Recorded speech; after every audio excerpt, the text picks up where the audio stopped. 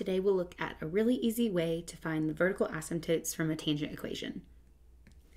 All you have to do is take the horizontal transformations and set them equal to the parent asymptotes from tangent x. So that's pi over 2 plus pi k. And I represent the horizontal transformations with this bx minus c that's from like the general equation for tangent. But a great way to think of that is just it's whatever is inside the parentheses of tangent. You're taking the inputs of the tangent function and setting them equal to those asymptotes. So you're basically applying those horizontal transformations to the original vertical asymptotes to get the ones that you want. So really straightforward. Let me show you how it works. So we're trying to find the vertical asymptotes of y equals tangent of 2x. So take your inputs of your tangent function, here it's just 2x, and set that equal to pi over 2 plus pi k.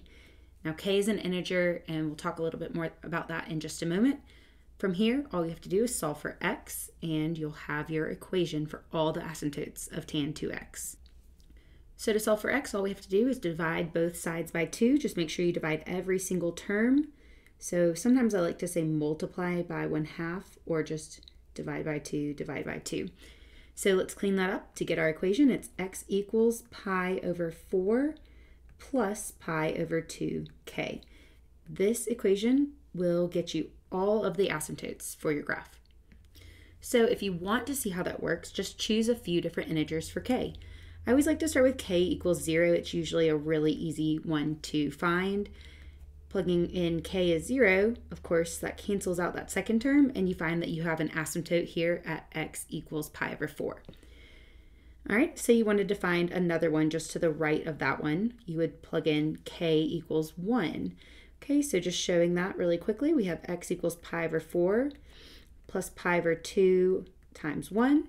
And to add that together, you just need a common denominator of 4. So rewrite pi over 2 as 2 pi over 4, and then add. Okay, so 1 pi over 4 plus 2 pi over 4, there's another asymptote at x equals 3 pi over 4.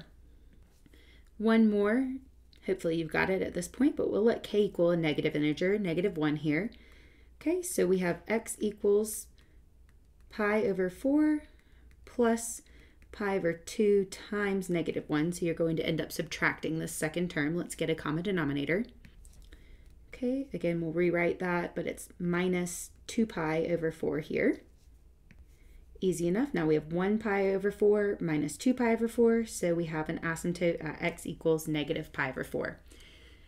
Hopefully this helps you see a really easy way to find these vertical asymptotes from an equation. It's also a great way to double check your graph. So just practice a few times, subscribe for some more examples, and once you've done this a few times, you'll really have it under your belt. So thanks for watching, and good luck with your asymptotes.